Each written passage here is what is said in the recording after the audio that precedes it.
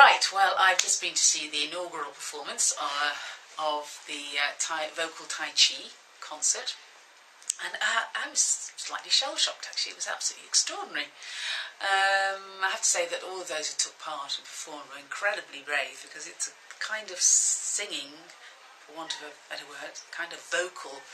performance that requires them to reach very, very deeply inside themselves, you know, and you don't know what's going to come out because it's on the moment,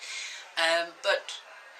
because it's unconscious and has no particular journey, only what comes out there and then, it's amazing because it makes people reveal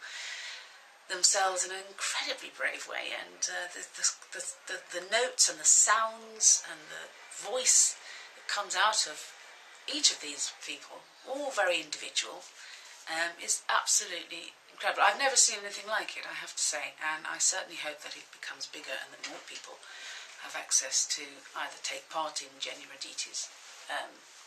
workshops or come to the concerts, because I